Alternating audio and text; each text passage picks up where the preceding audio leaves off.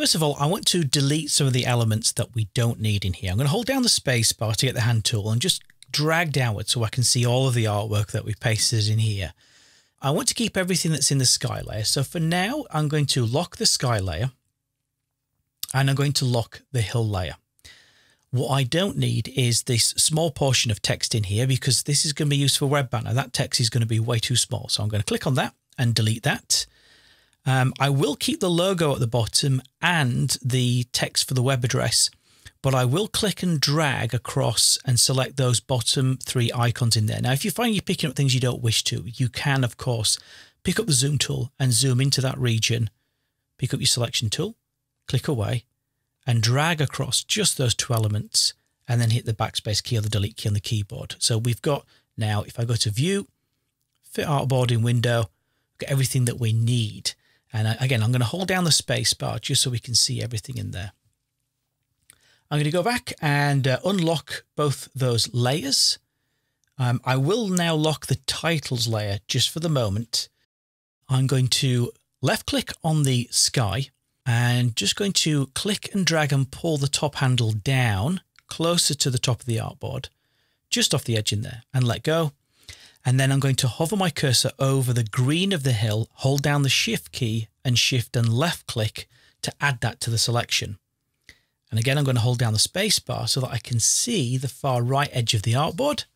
Let go of the space bar, hover over the middle right-hand handle and drag and pull that across. Now, yes, this will be stretching and distorting, but for the sky, it makes no difference. For the hill, well, there isn't anything that is a hard or fast thing that needs to stay at the proportion that it is. Yes, we've got some little tufts of grass that appear, but if they're stretched, no one's going to question that in this specific case. So we can fill the rest of the artboard by just distorting and stretching the artwork. With that done, I'll hold down the space bar and then I am going to grab my clouds and just move them along here, just in a better place. You can even then obviously move the trees along here if you wish to, just space them out a touch. Maybe rotate that one a little bit now and then click away. And then with that done, I'm going to go and lock the hill layer and the sky layer, but unlock the titles layer. And again, I'm going to pick up my zoom tool, hover over the image window, hold down the Alt key to get the zoom out mode and Alt and left click.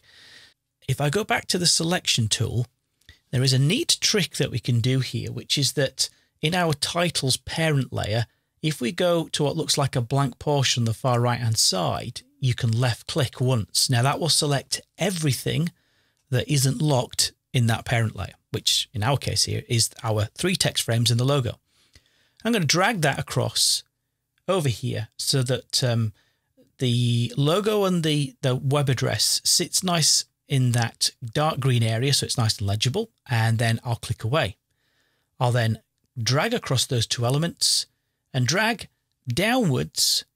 Now, to stop it moving from left and right, you can hold down the shift key, and that will lock it into a vertical axis. You can't then move it left or right.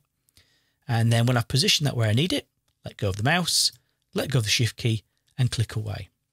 I'll then go up to File, and I'll choose Save.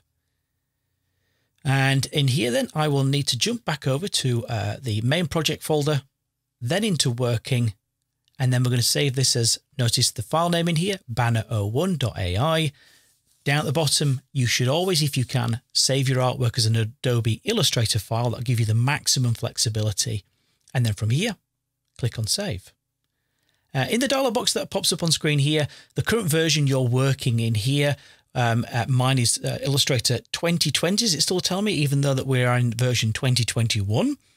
You could, if you wish to, back save, as it's called, to an older format. Maybe if you need to supply your artwork to somebody who's working an older version of Illustrator. But first and foremost, I would always suggest that you save it in the current version you're working in and come back and do a save as possibly, and do that a second time to save the artwork for somebody else. So in this case here, I'm going to leave it set to the current version. It was going to create a PDF compatible file that's required for importing into other applications like InDesign and Photoshop. It's going to embed the colors, our color profiles that we looked at in the first chapter, and it will apply compression to the artwork. but it won't be at the detriment of the quality of the artwork. And so from here, I can click OK, and that finally saves the file.